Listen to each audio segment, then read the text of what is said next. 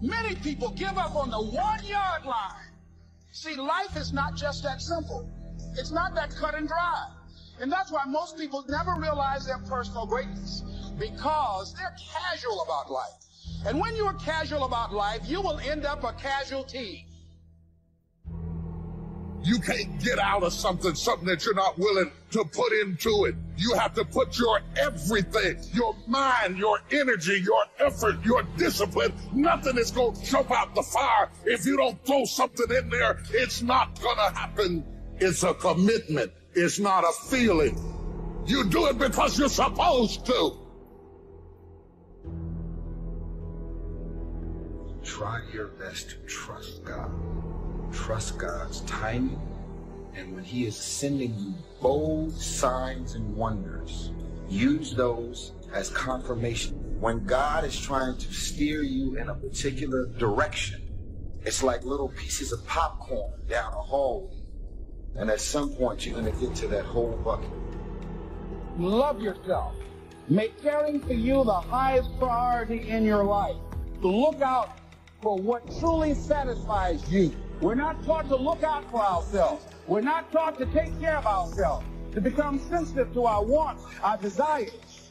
So make a conscious effort. Make you #1 priority. Your health is more important than your family and any and everybody. Because if you don't have your health, you can't serve anybody. Don't neglect yourself.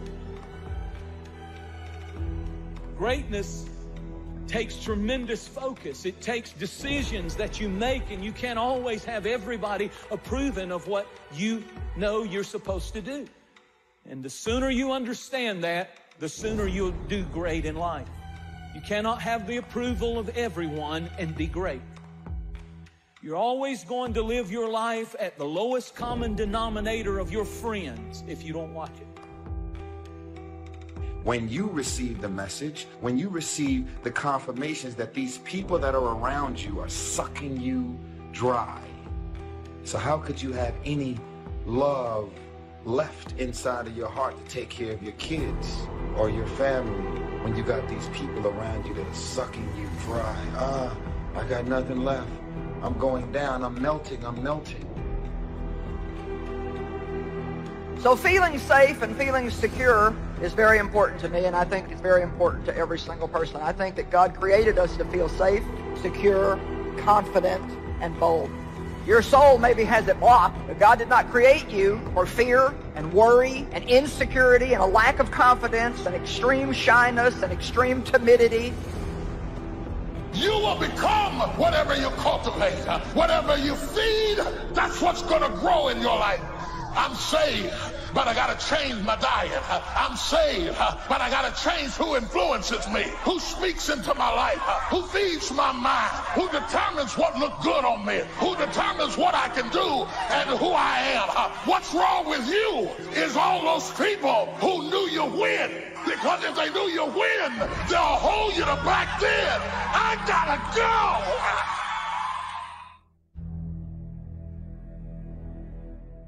Too many people looking for identity and value, and they're looking for it in all the wrong places.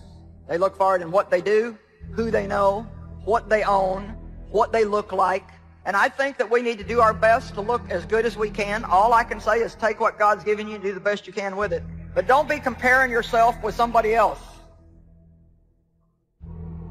I become confident when I get the right view of other people and I get the right view of myself. It's amazing, right? You ever notice that arrogance requires advertising, but confidence speaks for itself? In fact, insecurity, cynicism, and arrogance, they're all loud. But confidence doesn't even have to speak, because confidence isn't based on your words. Confidence is an action. It's an ability to step into the moment and say, I'm not backing down. I'm not quitting. I got my confidence back, and I can fulfill. Your tongue is the rudder for your life. It's determining the direction. Next time you're tempted to say something negative about yourself, your future, your finances, zip it up. Don't steer yourself toward defeat. Say not, you're too young. Say not, you can't accomplish your dreams. God wouldn't have given them to you if you weren't well able. Why are you living a life to impress them? Why are you placing value on what they think. Doing all these things to impress them. Why? I'll tell you something right now, man. You need to place value on the people who love you at your worst. Because those are the people who deserve to be there when you're at your best. If you don't heal from emotional wounds, you will bleed on people that had nothing to do with it. How many people are living wounded over how they were raised, a friend that walked away? Instead of letting it go, they replay it in their mind. They wonder why they don't have good relationships. It's because they haven't healed. They're living out of a wounded place. Isn't it amazing how one bad relationship can ruin all of your other relationships? If we're really being honest tonight, most of the pain in our life, it comes from relationship pain. Some of the hardest things for us to get over, they're attached to people. Despise not the day of small beginnings. And so many people say, when I get a big break, when a big door opens, when somebody notices me. But that is not the key to success. The key to success is to start where you are. Right where you are. Not when things get better, but start where you are. The only thing worse than one who is inconsistent in applying their self-imposed disciplines is one who has never considered the need or the value of discipline at all, changing loyalties and shifting frequently from one commitment to another, leaving behind a trail of broken friendships and unfulfilled promises, all because of a discipline that was either non-existent or imposed so infrequently that it was ineffective. Most of us are worried about suffering. We're afraid of it. When we're suffering and sacrificing, we wonder whether it's worth it. We wonder whether sacrifice or setbacks or suffering is a sign it's not our real dream. See, at the gym, you never think, oh, I'm going through some pain and discomfort. This must be a sign I shouldn't be at the gym. You'd never think that. You have to break it down, suffer and sacrifice for it to grow. When you need motivation yourself, don't look for someone to scream and yell. Don't look for someone else to give you motivation. Look at yourself and remind yourself why you are doing what you are doing. This temporary pain, this fight, this is what will make you stronger. That's the key word, discipline, self-discipline, consistent self-discipline. It doesn't really matter how smart you are or how much you know if you don't use it. Better than knowledge is applied knowledge. And once we've applied our knowledge, we must study the results of that process. Get the clutter out. Start letting some of this junk go to make some room for something else. Do that with people. There's some people who's cluttering up your life. They're just holding and occupying a space that somebody useful, positive, could be holding that space. You don't even have time to look to see what else is out there because you all have all of these people surrounding you that's not enabling you to grow. Some of you tonight, you've experienced someone failing you. Maybe your mom was never there. Maybe it was a boyfriend who promised you the world but took off. Before you know it, what happens is these failures are holding us back from getting into our future. And these bad relationships are blinding us from all of the good potential relationships. Success is all about building relationships. It's not what you know, it's who you know. Some people might not step up when you ask them for help. But guess what? The worst thing can happen to you if somebody refuses you. You didn't have it anyway. Ask people. You never know. Suppose they say yes. That could be the turning factor.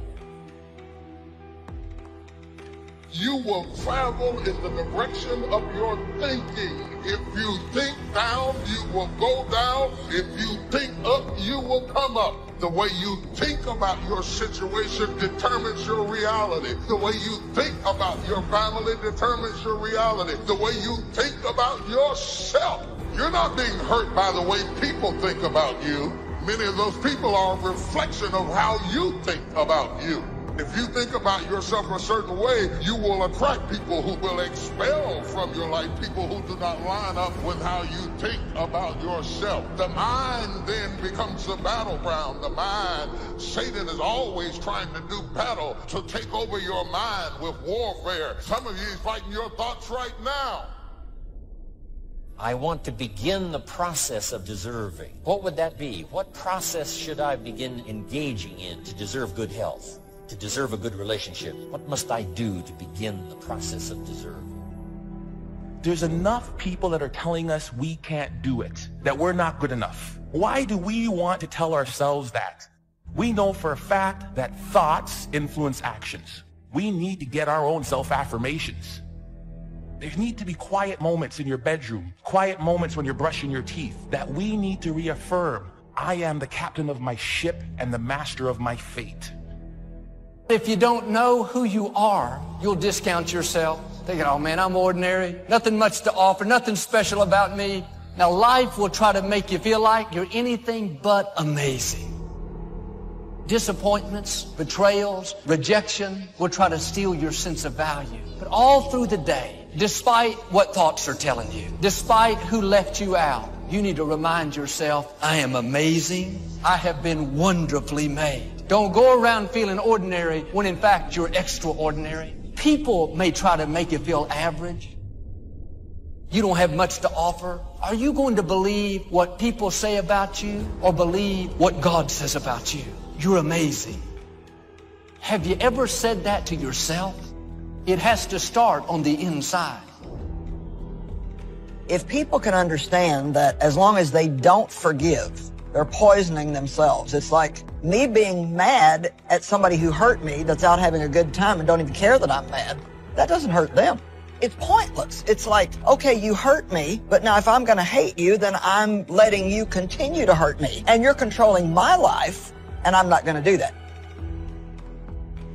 It is your values. It is your ethics. It is how you make choices that get you promoted. It is not your strength. It is not your talent. It is not how you fight. It is not how you draw. It is not your intellectualism. It is your values. So that when you are backed up against the wall and you have to make a decision, true leadership is how you make decisions in the moment. What do you care the most about? Being seen or being connected? Doors of opportunity are open to those who continually knock. So we don't find open doors of opportunity because we need them. We find them because we deserve them. Only those who knock deserve to find an opening. It says, if you search, you will find. Finding is reserved for the searchers because they deserve it. Now, at first they may have needed it, but they now know that just needing it is not sufficient. The reason why you're going to be blessed with good ideas is because you've come searching. For those who search, they will find answers. To find a good idea, you must go looking if you wish to find it. Rarely does a good idea interrupt you. So we get not what we need, but we get what we deserve. It says if you ask, someone has an answer. If you keep asking, the answers belong to you. So we don't get what we need, we get what we deserve. Living in mourning is going to keep the new doors from opening. You have to heal so you can see the new relationships, the new opportunities. And the quicker you let things go, the easier it is. Your time is valuable. That's a distraction trying to get you off course. This is a verse you must remember all your life. It says, man's days are determined. That means you don't decide how long you live. Your life is on a time. Extreme environments will turn you into a different creature. Extreme environments will make you move differently. It can happen in the midst of a dark depression, even in the middle of a gut-wrenching heartbreak, in the midst of unimaginable loss. It can happen. My question to you is, what's about to change inside of you that's going to make people think you can defy gravity? It takes discipline to plan. It takes discipline to execute our plan. And it takes discipline to change either our plan or our method of executing that plan if the results are poor. It takes discipline to ponder the value of someone else's opinion when our pride and our arrogance leads us to believe that we are the only ones with the answers. What are your expectations? What do you expect to get from life? What do you expect to get from your relationships? What is your ideal day? What is it that you expect from this journey that you're involved in?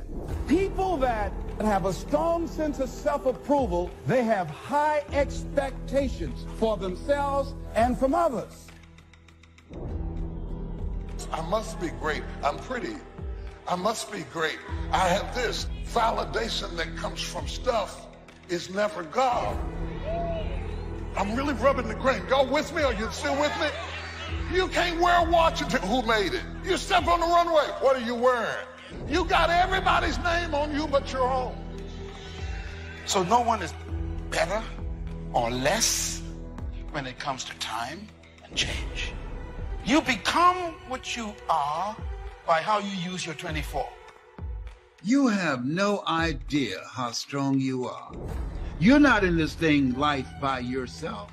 But one of the things that I know about this thing called life, recognize what had happened, the role that I played in it, I had to keep it moving. Got to keep it moving. Each of us must live off the fruit of his thoughts in the future, because what you think today and tomorrow, next month and next year, will mold your life and determine your future. You're guided by your mind. You have built-in greatness. You have built-in power to handle whatever life throws at you. And life is going to be throwing a lot of stuff. Nobody's going to be spared. That's why Viktor Frankl called it unavoidable suffering. But suffering is a choice, because you can suffer or you can choose to do whatever you need to do, overcome whatever you are stuck in right now. Never underestimate the power of influence and associations. And never underestimate the power of your own consistent self-discipline. Sleep late, show up late. Waiting is always easier than acting. Imagine what life would be like if we didn't have to make our bed in the morning. Wouldn't it be fascinating if we didn't have to do these things? What do you suppose would become of us? You're right, not much. One of the great distractions of chasing our dreams is this thing that goes off in our head as we're negotiating the price we're paying. Is it getting too high? Is it too much? And you'll have people in your ear, it's too big a sacrifice. You're going through too much. It distracts all your focus. You can't be executing and negotiating simultaneously. So negotiate it now. Negotiate it with me now. What are you willing to pay? For me, when I'm after something big, as long as it's legal, ethical, and moral, I'll sacrifice everything else. Greatness is not income. On the other hand, poverty is equated to greatness in a lot of people, that if they have nothing, they must be great. And neither one is true. You're not great because you're poor. You're not great because you're rich. Your greatness is not based upon your income. As ye sow, so shall ye reap. It's the realization that your limitations are self-imposed, and that the opportunities for you today are enormous beyond belief. To use all your courage to force yourself to think positively on your own problem. To let your marvelous mind think about your goal from all possible angles. There's some stuff you need to clean out and clear out in your life. Some activities, some relationships, some things, some events, some wrong thoughts, some misconceptions, mental, physical, emotional, spiritual rubble in your life that you need to clear out. What's the rubble in your life? It's the stuff that keeps tripping you up.